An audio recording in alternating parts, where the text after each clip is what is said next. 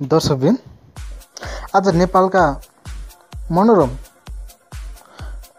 घुम्नलाई रोमाञ्चक र पुग्नै पर्ने अति महत्त्वपूर्ण स्थानका बारेमा केही चर्चा गर्ने जमर्को गरेको छु। दर्शकबिन, तपाईहरुको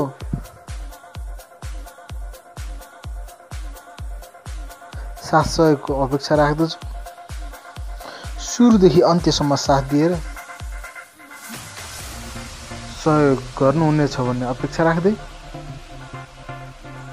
हामी नेपाली भएर नेपालकै बारेमा हजारौं तीर्थस्थल, पर्यटकीय स्थल,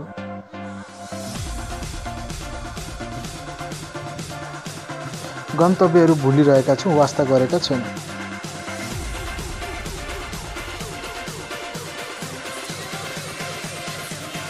नेपालका जतिसुकै मनोरम र रोमाञ्चक महत्त्वपूर्ण स्थलहरू भए पनि हामी विदेशी भूमितिर लालायित भइरहेका हुन्छौँ। हाम्रो बुझाइ, सोचाइ र चेतनाले नै हामीलाई दिग्भ्रमित पारिरहेको छ। हामीलाई स्वदेशी भन्दा हरेक कुरा विदेशीमा लालच छ। हामी त्यसमा गर्वको महसुस गर्छौँ, सम्पन्नता त्यसबाट प्रकट गर्ने दुस्साहस गर्छौँ। आफ्नो बारीमा फलेका हरेक फलफुल, अन्नपातलाई कम महत्त्व दिन्छौँ। विदेशबाट आयात गरिएका चिजलाई बढी महत्त्व दिन्छौँ र त्यसबाट आफ्नो व्यक्तित्वको छनक दिन पछि पर्दैनौँ गर्वका साथ। समग्रमा भन्दा हाम्रो चेतनाको स्तर न्यून छ। देखासिखी गर्ने परम्परा, नबुझिकन लाग्ने परम्परा, वास्तविकता नबुझेर लहलहैमा लाग्ने परम्परा। तपाईँ हामीलाई लाज लाग्छ नि, बाहिर गएको बेला विदेशीले हाम्रो देशका धेरै ठाउँहरू घुमिसकेको हुन्छ, हामी पुगेका हुँदैनौँ। हामी विदेश पुगेका हुन्छौँ किनभने घुम्नको लागि। तर विश्वका कुनै पनि ठाउँमा नभएका कुनै पनि गन्तव्यले त्यति आनन्द महसुस गराउँदैन। तर हाम्रो देश नेपालमा त्यस्ता असङ्ख्य गन्तव्यहरू छन्, पदमार्गहरू छन्, धरोहरहरू छन्। यो भौतिक रूपमै परिस्थितिले त्यहाँ पुग्न नसके पनि हाम्रो देशका गन्तव्यहरूलाई प्रचार गरेर कम्तीमा आन्तरिक पर्यटनलाई टेवा दिन सक्यौँ भने पनि हामी नागरिक हुनुको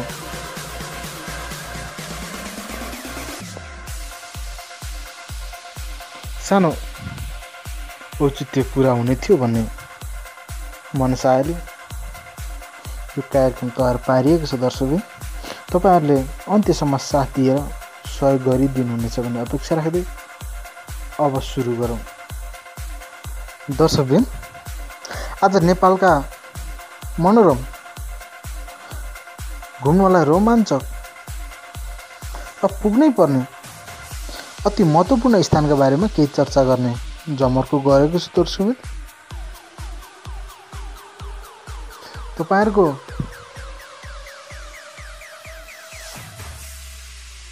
साथ सहयोगको अपेक्षा राख्दछु। सुरुदेखि अन्त्यसम्म साथ दिएर सहयोग गर्नुहुनेछ भन्ने अपेक्षा राख्दै हामी नेपाली भएर नेपालकै बारेमा हजारौं तीर्थस्थल, पर्यटकीय स्थल,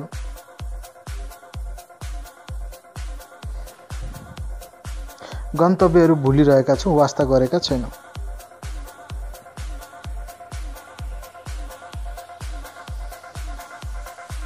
नेपालका जतिसुकै मनोरम र रोमाञ्चक महत्त्वपूर्ण स्थलहरू भए पनि हामी विदेशी भूमितिर लालायित भइरहेका हुन्छौँ। हाम्रो बुझाइ, सोचाइ र चेतनाले नै हामीलाई दिग्भ्रमित पारिरहेको छ। हामीलाई स्वदेशीभन्दा हरेक कुरा विदेशीमा लालच छ। हामी त्यसमा गर्वको महसुस गर्छौँ, सम्पन्नता त्यसबाट प्रकट गर्ने दुस्साहस गर्छौँ। आफ्नो बारीमा फलेका हरेक फलफुल अन्नपातलाई कम महत्त्व दिन्छौँ, विदेशबाट आयात गरिएका चिजलाई बढी महत्त्व दिन्छौँ र त्यसबाट आफ्नो व्यक्तित्वको छनक दिन पछि पर्दैनौँ गर्वका साथ। समग्रमा भन्दा हाम्रो चेतनाको स्तर न्यून छ। देखासिखी गर्ने परम्परा, नबुझिकन लाग्ने परम्परा, वास्तविकता नबुझेर लहलहैमा लाग्ने परम्परा। तपाईलाई दर्शकवृन्द, आज हामी नेपालका अत्यन्तै मनोरम र घुम्नलाई छुटाउनै नहुने स्थलका बारेमा चर्चा गर्दैछौँ, जहाँ हामी एकपल्ट पुग्नै पर्छ, नभए हाम्रो जीवन सम्भवतः अपुरै रहनेछ। पुग्नै पर्ने नेपालका स्थानहरू। नेपालमा केही त्यस्ता ठाउँ छन् जुन विदेशी मात्र होइन, नेपालीकै लागि पनि उत्तिकै आकर्षक छन्। ती गन्तव्यको उचित प्रचार गर्न सके एसियाका दुई ठुला मुलुक चीन र भारतबीच रहेको नेपाल पर्यटन क्षेत्रमा निकै अगाडि बढ्न सक्छ। रारा ताल। रङ फेरिरहने यो ताल मुगु जिल्लामा पर्दछ। मुलुककै ठुलो यो ताल 2972 मिटर उचाइमा छ। यहाँ पुग्न सदरमुकाम गमगढीबाट करिब 3 घण्टा यात्रा गर्नुपर्दछ।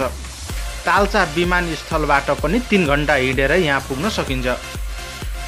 10.8 वर्ग किलोमिटर क्षेत्रफलमा फैलिएको राराको सुन्दरतामा निखार थप्दछन् जेठदेखि असोजसम्म फुल्ने विभिन्न फुलहरूले। विश्वमा अन्यत्र नपाइने असला हिमाली माछा यहाँ पाइन्छ। तालमा सिस्ने र कान्जिरोवा हिमालको दृश्य देखिन्छ। फोक्सुन्डो ताल। से फोक्सुन्डो ताललाई गन्तव्य बनाएर कर्णालीकै अर्को जिल्ला डोल्पाको यात्रा गर्न सकिन्छ।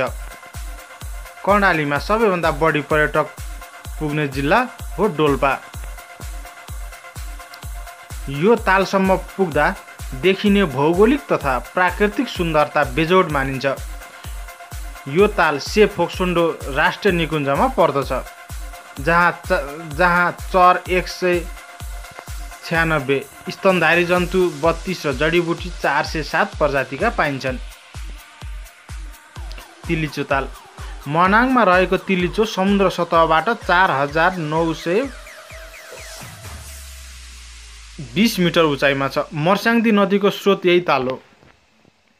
मनाङका अन्य पर्यटकीय गन्तव्य थोराङ पास, मुक्तिनाथ, जोमसोम यात्रालाई अझ रोमाञ्चक बनाउन यहाँ पुग्नै पर्छ।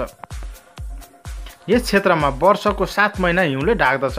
तिलिचो ताल घुम्न शरदयाम उत्तम मानिन्छ। पुन हिल। अन्नपूर्ण आधार शिविर पुग्ने सपना धेरैको हुन्छ, तर साँच्चीकै सुन्दर स्थानको तस्बिर कैद गर्न पोखराबाट आधार शिविर तर्फको यात्रालाई पुन हिलको बाटोले जोड्नु पर्दछ। पदयात्राका लागि पर्याप्त समय नहुनेहरू पुन हिल पुगेर मात्रै फर्कन सक्दछन्, जसका लागि 5 दिन लाग्दछ। 3200 मिटर उचाइमा अवस्थित यस स्थानबाट अन्नपूर्ण, धौलागिरी, माछापुच्छ्रे र नीलगिरी लगायत 15 हिमाल हेर्न सकिन्छ। अन्नपूर्ण आधार शिविर। यो पदयात्राका लागि 7 देखि 11 दिनको समयमा व्यवसायीहरूले आइटेनरी तयार पारेका हुन्छन्। 7 देखि 8000 मिटर उचाइका हिमालसँग नजिक ल्याउने पदयात्रा भएकाले यसलाई धेरैले मन पराउँछन्। सन् 2013 मा 1,13,500 जनाले अन्नपूर्ण आधार शिविर पदयात्रा गरेका थिए। खप्तड राष्ट्रिय निकुञ्ज। खप्तड राष्ट्रिय निकुञ्जले बझाङ, बाजुरा, अछाम र डोटीले छोएको छ। 225 वर्ग किलोमिटर क्षेत्रफलमा फैलिएको यो सबैभन्दा सानो निकुञ्ज हो। नेपालकै सानो निकुञ्ज हो। निकै कम मानिस पुग्ने यो क्षेत्रको धार्मिक महत्त्व पनि कम छैन। रङ्गी बिरङ्गी फुलहरूले खप्तड पुग्नेलाई स्वागत गर्दछन्। मनै उमङ्ग हुन्छ। सगरमाथा आधार शिविर। बेलायतको डेलीमेलले सगरमाथा आधार शिविरलाई उत्कृष्ट पद यात्रा मार्गको रूपमा घोषणा गरेको छ। यो मार्ग हुँदै आधार शिविर र कालापत्थरसम्म पुग्न सकिन्छ। यो पदयात्राका लागि काठमाडौँबाट लुक्लासम्म हवाई यात्रा सकेर पैदल हिँड्नु पर्दछ। पैदल यात्रा पुरा गर्न 17 दिन लगभग लाग्दछ।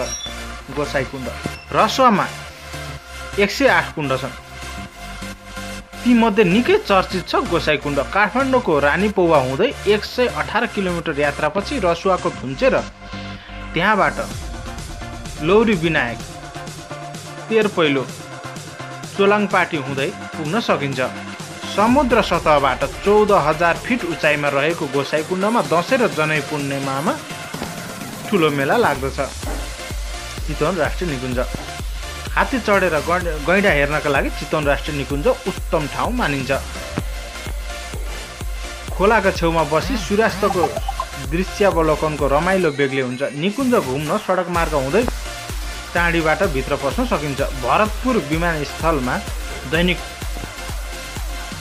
हवाई उडान उपलब्ध छ। बडीमालिका बाजुरा जेठदेखि साउनसम्म बडीमालिका पुग्दाको रमाइलो बेग्लै हुन्छ। करिब 15,000 फिट उचाइमा रहेको यस क्षेत्रको संस्कृति भू बनावट र वातावरणले जो कोहीलाई लोभ्याउँछ। धनगढी भएर डडलधुरा हुँदै दिपायल साँफे बगरबाट बाजुरा पुगेपछि बडीमालिका जाने बाटो भेटिन्छ। जिल्ला सदरमुकाम मार्तडीबाट पनि जान सकिन्छ। 11 दिनमा काठमाडौँबाट बडीमालिका पुगेर फर्कन सकिन्छ। उक्त क्षेत्रमा होटल तथा आवास प्रबन्ध नभएकाले टेन्ट स्लिपिङ ब्याग व्यवस्था गरेर जानुपर्ने हुन्छ। पोखरा यस्तो सहर हो जहाँ अग्लो हिमाल आफै सतहमा रहेको तालसँग मिसिन्छ। साहसिक गतिविधि मन पराउनेका लागि स्काई डाइभिङ, प्याराग्लाइडिङ, अल्ट्रालाइट उडान र र्याफ्टिङ यहाँ उपलब्ध छन्। पोखरा पुग्न छोटो पद यात्रा गर्न मन लागे नजिकको दूरीमा 18वटा पद यात्रा मार्ग छन्। यहाँबाट धौलागिरी, अन्नपूर्ण र मनास्लु हिम श्रृङ्खला देख्न सकिन्छ। घुम्नका लागि सेतो गुम्बा, पाताले छाँगो, महेन्द्र गुफा, गुप्तेश्वर गुफा मुख्य स्थल हुन्। पोखरा र आसपासमा विभिन्न आठताल घुम्न सकिन्छ। लुम्बिनी धार्मिक पर्यटकका लागि मात्र होइन, पुरातात्विक सम्पदामा रुचि राख्नेहरू एकपल्ट पुग्नै पर्ने स्थान हो लुम्बिनी। गौतम बुद्धको जन्मस्थल क्षेत्रमा थुप्रै स्तूपा र गुम्बाहरू छन्। खोकना ललितपुरको जावलाखेलबाट 8 किलोमिटर दक्षिणमा एउटा पुरानो बस्ती छ खोकना। तोरीको तेलका लागि प्रख्यात यस स्थानमा हुने जात्राहरू विशेष मानिन्छन्। काठमाडौँबाट नजिक भएकाले सहरको हल्लाबाट छुटकारा लिई प्रकृतिसँग नजिकिन खोकना राम्रो विकल्प हो। मल्लकाल सम्झाउने पुराना घर, पुराना कथा सुनाउन तम तयार गल्ली भित्रबाट गाला खुम्च्याउँदै हाँस्ने वृद्धले यहाँ पुग्नेलाई लोभ्याउँछन्।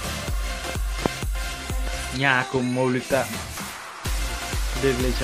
नमोबुद्ध डाँडाको टुप्पोमा गुम्बा अनि बौद्ध कलाले सजिएका घरहरू हेर्दा तिब्बती सहर जस्तो। काभ्रेपलाञ्चोकको नमोबुद्धबाट डाँडाबाट पनौती, बनेपा र धुलीखेलसँगै हिमाली रेन्ज र पूर्व उत्तरमा भकुण्डे बेसी तथा 5 खालको फाँटको सुन्दर दृश्य देखिन्छ।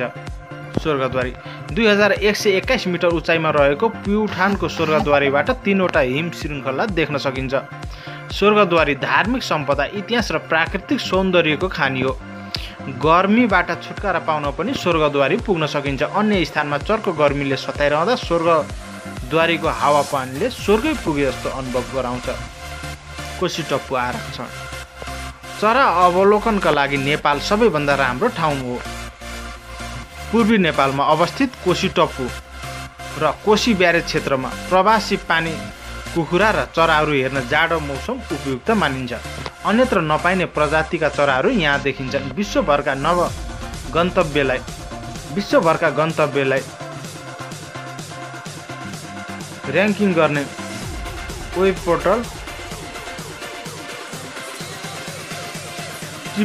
एडभाइजरले लेखेको छ जनवरी र फेब्रुअरीको महिनामा यहाँ हजारौं चरा भेला भएका हुन्छन्। पाल्पा तानसेनको श्रीनगर डाँडा र 113 वर्ष पुरानो रानी महलकै कारण यो पाल्पालाई पहाडकी रानी भनिँदै आएको छ। मौसमका हिसाबले पाल्पा 12 महिना सुन्दर मानिन्छ। कालीगण्डकी किनारमा रहेको रानी महलले जो कोहीको मन लोभ्याउँछ। ककनी स्ट्रबेरी खेतीका लागि प्रख्यात ककनी पछिल्लो 4-5 वर्ष यता ट्राउट माछाले पनि परिचित छ। रक क्लाइम्बिङ वाल र पार्कले पनि नुवाकोट जिल्लामा पर्ने ककनीको आकर्षण थपिएको छ। ककनीबाट गणेश, गौरीशङ्कर, मनास्लु, चोबा भामरे, हिमचुली, अन्नपूर्ण लगायतका हिमालहरू देख्न सकिन्छ। लोनली प्लानेटले धुलीखेल र नगरकोट भन्दा शान्त गन्तव्यको रूपमा यसलाई व्याख्या गरेको छ। बन्दीपुर नेवारी संस्कृतिको सङ्ग्रहालयका रूपमा चिनिने बन्दीपुर नेपालकै ठुलो गुफा सिद्ध गुफा भएको स्थान हो। यहाँ प्याराग्लाइडिङ समेत सुरु भएको छ। बन्दीपुरबाट जुगल, लाङटाङ, गणेश, मनास्लु, हिमचुली, अन्नपूर्ण, धवलागिरी र कान्जिरवा हिमाल देख्न सकिन्छ। मध्य जेठदेखि मध्य असारसम्म बन्दीपुर पुग्नेलाई बाटैभरि 24 जातिका सुनगावाले स्वागत गरिरहनेछन्। लोमान्थाङ मुस्ताङको निकै रोमाञ्चक र विकट गन्तव्यको रूपमा लिन्छ। लोमान्थाङलाई यहाँको भौगोलिक बनावट तिब्बती परिवेशसँग मिल्दछ। हिमाली मरुभूमि नै भनिन्छ यस क्षेत्रलाई। लोमान्थाङ थकाली संस्कृतिको बाहुल्य भएको ठाउँ हो। यहाँ जान विदेशी पर्यटकहरूले विशेष अनुमति लिनुपर्दछ। लोमान्थाङमा रहेको 700 वर्ष पुरानो दरबार त्यहाँको मुख्य आकर्षण हो। माटोले बनाइएको 5 तले उक्त दरबारमा 100 भन्दा बढी कोठाहरू छन् र अन्य प्राकृतिक सुन्दरता बेग्लै छ। छोरोल्पा ताल दोलखाको उत्तरी भेगमा अवस्थित यो स्थान पुग्न जति गाह्रो हुन्छ पुगिसकेपछिको आनन्द वर्णन गर्ने नसकिनेछ। करिब 1.39 वर्ग किलोमिटरमा फैलिएको यो ताल सबैभन्दा ठुलो हिमताल हो। गौरीशङ्कर हिमालको फेदीमा रहेको यो ताल पुग्न ना गाउँबाट 2 घण्टा उकालो हिँड्नुपर्छ। काठमाडौँदेखि छोरोल्पासम्मको यात्रा करिब 13 दिनको हुन्छ। चिसापानी र ठाकुरद्वारा चिसापानी कर्णाली नदीले पहाड छिचोलेर तराईमा निस्कने स्थान हो। अझ भनौँ सुदूरपश्चिमको मुख्य प्रवेशद्वार। यहाँ रहेको कर्णालीको पुल एसियाकै दोस्रो नमुना पुल हो जो एउटा पिलरमा अडेको छ। कर्णालीको माछा र पुल यहाँको मुख्य विशेषता हुन्। सबैभन्दा बढी जङ्गली हात्ती, दुर्लभ दुर्लभ पाटे बाघ, विश्वकै दुर्लभ एकसिङे गैंडा, कृष्णसार र हजारौंको सङ्ख्यामा चित्तल भएको बर्दिया राष्ट्रिय निकुञ्ज पनि यसैको छेउमा पर्दछ। नेपालगञ्जबाट 85 किलोमिटर दूरीमा पर्ने अम्बसाबाट 12 किलोमिटर दक्षिणतर्फ यात्रा गरेपछि बर्दिया राष्ट्रिय निकुञ्ज पुग्न सकिन्छ। काँक्रेबिहार सुर्खेत पुरातात्विक स्थानहरू मन पराउनका लागि काँक्रेबिहार खुल्ला सङ्ग्रहालय हो। यो बौद्ध धर्मावलम्बीका लागि बिहार हो भने हिन्दूका लागि मन्दिर हो। यहाँ हजारौं वर्ष पुराना मूर्ति तथा कला कुँदिएका ठुला ठुला ढुङ्गाहरू छन्। यहाँ खस राजाहरूको इतिहास रहेको बताइन्छ। बुद्ध शिक्षा अध्ययन गर्नका लागि यो अनुसन्धानको केन्द्र हो। सुर्खेतको बीच भागमा पर्ने लाठी कोइली गाउँमा 1.5 किलोमिटर क्षेत्रफलमा फैलिएको छ काँक्रेबिहार। भेडेटार पूर्वाञ्चलका उत्कृष्ट गन्तव्यपछि धनकुटाको भेडेटार पर्दछ। 1430 मिटर उचाइमा रहेको यो ठाउँ गर्मीबाट बच्नका लागि मात्र होइन, पूर्वी हिमाली भेगको सुन्दरता निहाल्नका लागि पनि अति उत्तम हो। भेडेटारको भ्यूटार यस्तो स्थान हो जहाँबाट सप्तकोशीको मनोरम दृश्य, पूर्वी तराईका फाँटहरू साथै मकालु, कञ्चनजङ्घा, कुम्भकर्ण जस्ता हिम श्रृङ्खलाहरू एकैपटक सजिलै आनन्द मनले हेर्न सकिन्छ। धरानबाट 16 किलोमिटर उचाइमा पर्दछ भेडेटार। बारपाक गोर्खा घले तथा गुरुङ जातिको संस्कृति रहनसहन र पहिचान थाहा पाउन एकपटक पुग्नै पर्ने ठाउँ हो गोर्खाको बारपाक। गोर्खा सदरमुकामदेखि एक दिन पैदल यात्रापछि पुगिने यो गाउँ झरना र हिम श्रृङ्खला दृश्यावलोकनका लागि बढी चर्चित छ। संस्कृति झल्काउने आकृति कुदिएका घरहरूले त्यहाँको इतिहास बताउँछ। कालिन्चोक दोलखा। दोलखाको सदरमुकाम चरीकोटबाट पदयात्रा गरेर कालिन्चोक पुग्नुको रमाइलो बेग्लै छ। चरीकोटबाट करिब 7 घण्टा उकालो हिँडेपछि कालिन्चोक भगवतीको मन्दिर पुगिन्छ। कालिन्चोक डाँडाबाट मनोरम रोलवालिङ हिम श्रृङ्खला गौरीशङ्कर हिमालबाट देखिने सूर्योदय अवलोकन गर्न सकिन्छ। हिउँ खेल्न मन पराउनेहरू मङ्सिरदेखि माघसम्म यो ठाउँको पदयात्रा गर्न सक्दछन्। पाथिभरा ताप्लेजुङ। मोरङको बेलबारीदेखि झन्डै 350 किलोमिटर दूरीमा रहेको पाथिभरा पूर्वाञ्चलकै मनोरम स्थान हो। सुकेटारदेखि सानो फेदीसम्मको करिब 10 किलोमिटर कच्ची र अप्ठ्यारो बाटोले केही समस्या उत्पन्न गराउँछ, तर डाँडा पुगेपछि त्यहाँको पूजा सामग्री, हवन र धुपको गन्धले थकान मेटाइदिन्छ। धुपको बास्नाले थकान मेटाइदिन्छ। टाकुरामा खुला आकाशमुनि सौम्य मुद्रामा देवीको मूर्ति स्थापित छ। कन्याम इला। गर्मी मौसमबाट शीतलता कन्यामको यात्रा निकै रमाइलो आनन्ददायी हुन्छ। बिर्ता मोडबाट 61 किलोमिटर दूरीमा पहाड चढेपछि पुगिन्छ कन्याम। यहाँ चिया बगानले ढाकेका सुन्दर ठुम्काहरू, बगानको बिचमा नागबेली पक्की सडक निकै आकर्षक देखिन्छ। जानकी धाम जनकपुर। धनुषाको यो सहर राजा जनक र उनकी पुत्री जानकीको भूमि हो। धार्मिक र सांस्कृतिक हिसाबले सम्पूर्ण मैथिली सभ्यताको धरोहर हो। काठमाडौँबाट 400 किलोमिटर दक्षिण पूर्वमा रहेको यो सहर बिस्तारै पर्यटकीय गन्तव्यका रूपमा विकसित हुँदैछ। यहाँ स्थित राम जानकीको मन्दिरको आफ्नै महत्त्व छ। यो मन्दिर सन् 1911 मा टिकमगढ भारतकी राजकुमारी बिखभानुले बनाएकी बताइन्छ। 5 पोखरी सिन्धुपाल्चोक। जुगल हिमालको फेदमा एकै ठाउँ 5 वटा पोखरी। सिन्धुपाल्चोक जिल्लामा 4200 मिटर माथि रहेको यो पोखरीसम्म पुग्न गाडी छोडेपछि 12 दिन पदयात्रा गर्नुपर्दछ। निलो आकाश र त्यसका बादलको प्रतिबिम्बले पोखरीहरूको आकर्षण वर्णन गरी साध्य छैन। एउटा पोखरी पुरै घुम्न झन्डै आधा घण्टा लाग्छ। दर्शकले नमस्कार, पुनः नमस्कार तपाईँ। यी त केही सर्टकटमा लिएका गन्तव्यहरू थिए दर्शकले। यीभन्दा हजारौँ गन्तव्यहरू छन् जुन विश्वको कुनै पनि कुनामा पाइँदैन, तर हामी आँगनको भगवानलाई छोडेर साथ समुद्र पारीको भूत खोज्दै भौतारिरहेका छौँ। हामीलाई बारीको कोदो फापर, धान चामल र फलफुल भन्दा विदेशबाट आयात गरेको कुहिएको अन्न फलफुलमा आत्मसन्तुष्टि हुन्छ, गौरवान्वित हुन्छौँ।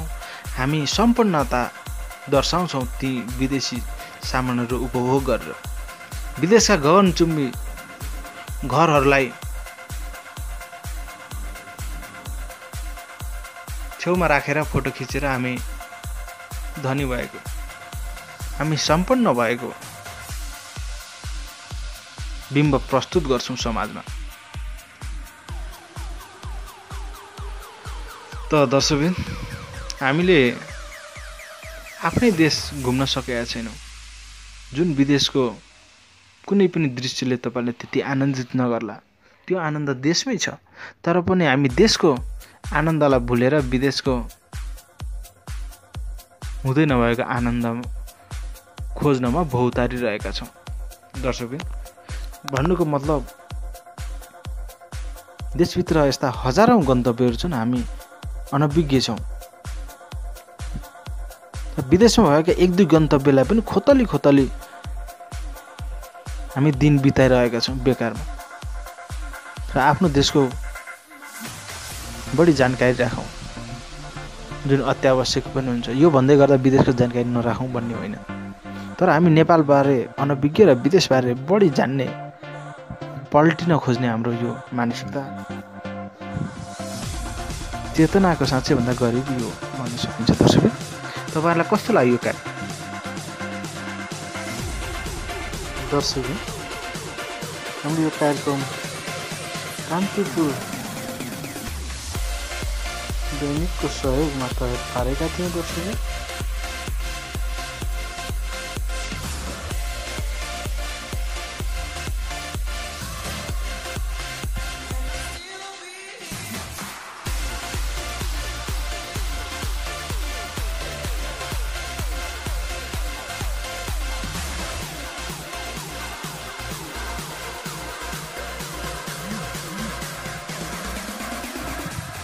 तपाईँहरूलाई सजिलोको लागि पुनः प्रस्तुत गर्दैछु। दर्शक